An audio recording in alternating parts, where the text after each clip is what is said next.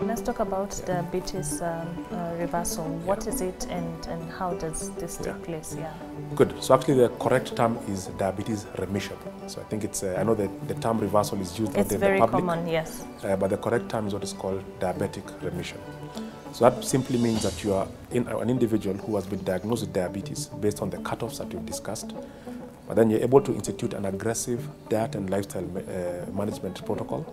Now, with regard to the diet, we have to differentiate two distinctive terms. So people look at how they consume their food. If you look at the actual quantity, you can either use kilocalories or you can use grams of carbohydrates. So the big shift now has been towards grams of carbohydrates. Number one, it's easier to understand. So it's normally easier for us to think in terms of grams of carbohydrates as opposed to kilocalories.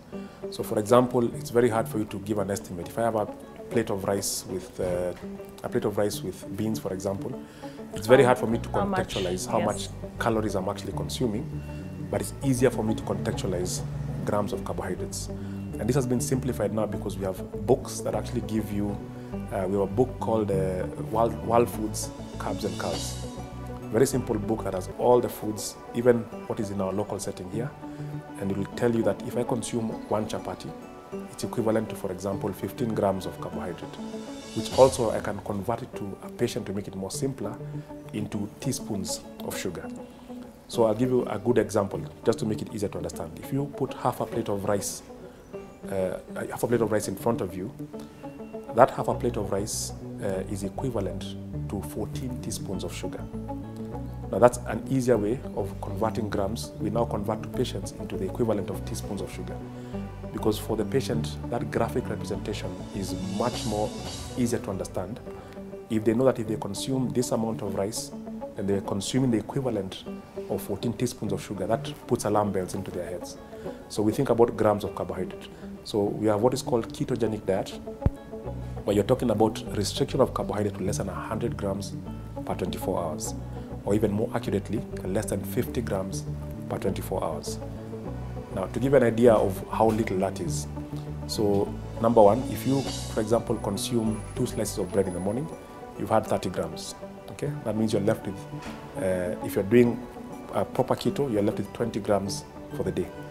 That means that if you consume an apple at 11 o'clock, you've had another 15 grams, okay? And now you're at 45, you're left with only 5 grams, yeah. Just to give you an idea. But most times, 100 grams is a good leeway for most people.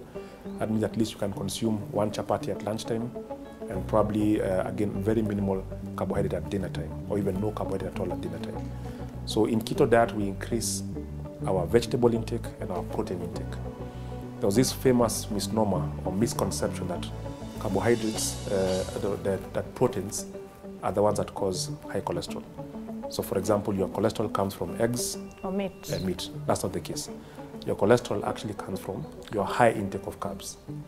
Because if you consume high intake of carbs, these are high energy foods, your body will use the glucose that it requires for your day-to-day activity, for your growth and development, and your exercise. Again, if you're not exercising much, it means that you can consume very high amounts of carbohydrate.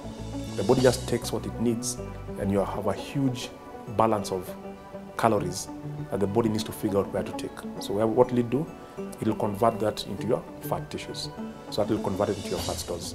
And that's actually what causes the high carbohydrate levels. So actually things like eggs do not cause cholesterol, and they are safer options for your breakfast as opposed to you eating a whole bowl of cereal and 2 slices of bread. Is there anything like too many eggs? There's nothing like too many so eggs. You can indulge. So we say convert as much of your food into vegetables and proteins, and that is a much safer way of going into a ketogenic diet, and that can cause reversal. At the same time, remember, you're also going to have your exercise. So you're at least going to have your 30 minutes of exercise per day, 5 times a week. We now have diabetes remission diets which are being done by a lot of our colleagues in the field. A gentleman who's pioneered this in the local settings, Dr. Dan Katambo, and he runs a very successful remission program, which we actually refer clients to. And they're taken through the basics of how to customize their meals through the day and how to minimize on carbohydrate intake in the course of the day. Of course, that also means cutting out all sources of, like sweetened drinks. So, these are things that people consume frequently. So the more you cut out your sodas and juices, again, the better it is for you in terms of achieving remission. Okay. Yeah. Then is very low calorie diet, which again is more complex, but that simply means that you're restricting your total calories in 24 hours to less than 800 kilocalories per day. But we are shifting away from that because we want a model that any person can understand simply. And thinking about it in grams of carbohydrate and teaspoons of sugar is quite simple. And now we have information. In fact, the Ministry of Health, Non-Communicable Disease Department, Department of Dietetics and Nutrition, have done a splendid job in actually documenting the carb content of every local dish in the country, right from Mobokoi to Ngwashe, to Ndoma, to Mahamri from the coast, to even blood, which is consumed by the Maasai community. Every single local food, you can now get information about the exact grams of carbohydrate. So this information is there. It's freely accessible online. And the books, like I said, also give you pictures so that you can be able to visualize. If I serve this amount of food, then it's equal to this amount of grams of carbohydrate or teaspoons of sugar equivalent.